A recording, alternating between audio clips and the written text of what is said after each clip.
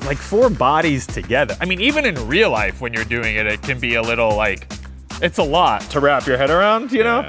What are you into? One of these ripped idiots with no opinions? No, I'd like someone who's physically very frail and won't stop talking.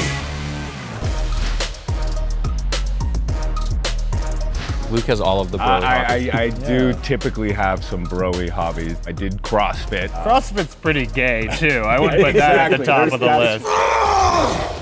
You have other ones. I mountain bike. I'm a woodworker. I drive a truck.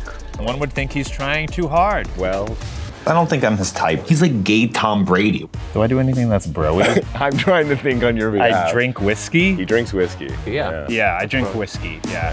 I'm an alcoholic. Is that bro-y? I bake croissants. That's bro-y. Yes. Nick might be the least bro-y of the 3 of us. Yeah, I'm not that bro-y.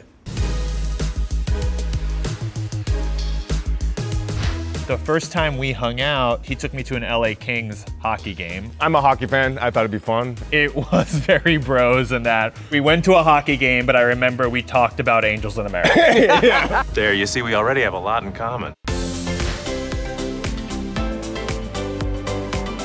I just think there should be a straight bros. Yeah. So It's about time the world had a straight romantic comedy. Yeah, exactly. Yeah. A straight version they of gave bros. us one gay one. That's more than enough. Yeah. I'm not the right person to write a rom-com anyway. I would say the proposal.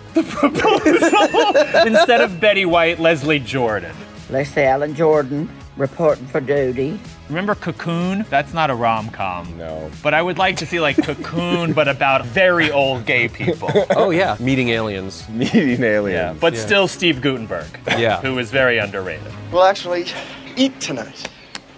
Yes.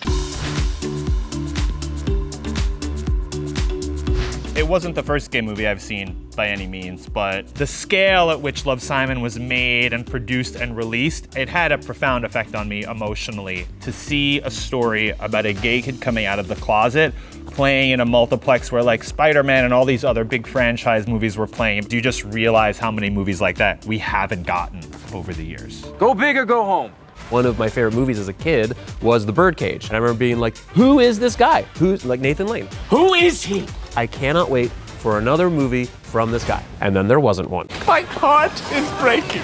It is very strange and sad that there wasn't another giant Nathan Lane vehicle after that, because it's one of the great comedic performances ever. And everyone laughs at me.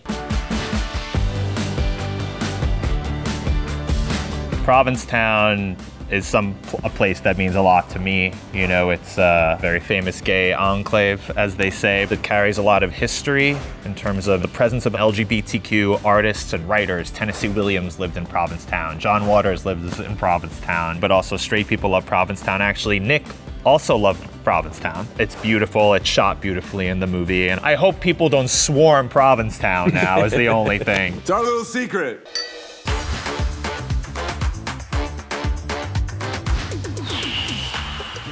What did I learn? Like 4 bodies together. I mean, even in real life, when you're doing it, it can be a little like, it's a lot to wrap your head around, you know? But on camera, like in front of a crew late at night, you're trying to sort of keep that improv-y spirit alive because that's what makes it funny, but your bodies are touching each other. So it is a very unique situation. Yeah. You're welcome.